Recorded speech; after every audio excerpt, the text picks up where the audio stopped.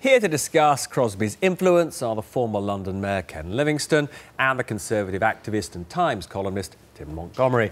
Tim, if I could start with you. There you have it. Allegra says that the Chancellor was overruled by Lynton Crosby, and as a result of polling, Michael Gove was demoted.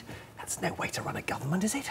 Well, I think it's probably true, but the reason why David Cameron is listening to Lynton Crosby is because partly you have the reason there in Ken Livingstone. Ken Livingstone was the...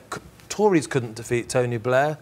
Ken Livingstone did. He was won whopping majorities in London, but it was Lynton Crosby's strategy, with a little help from a man called Boris Johnson, that unseated Ken.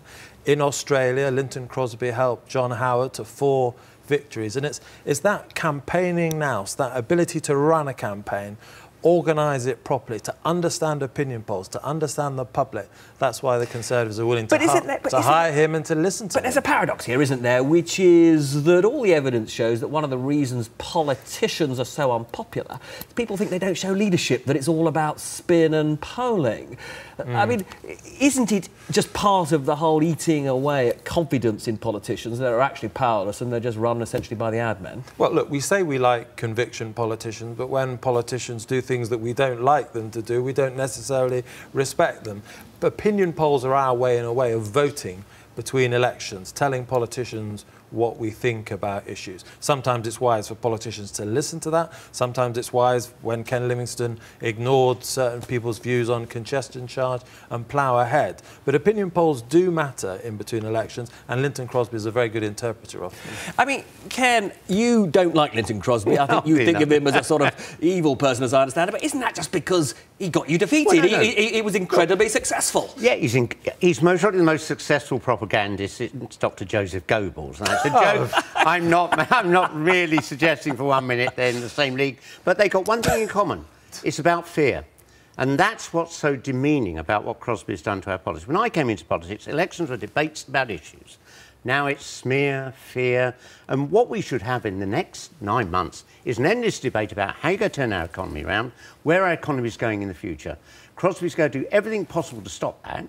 It'll be a focus on immigration, benefit cheats, strong trade unions. It's not true, Ken. If you look at the long-term economic plan that every Tory spokesperson has to use day in, day out, that's very much Lynton Crosby's argument. He's actually arguing for the Conservatives to focus on the economic issues, not just immigration and welfare. But he's not being honest about that. That's our problem. The simple reality is now we've had 30 years of neoliberal economics under Thatcher and continued by Tony Blair. It hasn't worked. We're worse off than we were. But surely the issue here is a different one. I mean, we recently had the leader of the Labour Party, Ed Miliband, saying that he's going to back away from image building and spin. But let's be clear, they've just hired David Axelrod from America. The Lib Dems have their own South African. I mean, the game's up, isn't it? I mean, government is now run by spin and pollsters. I mean, I think that was one of the weaknesses of New Labour. They forgot the actual core issues about what you pandered to. But do you have any confidence that Ed Miliband is going to be different? Whenever I've been with Ed Miliband, he's talking about issues. What do we learn from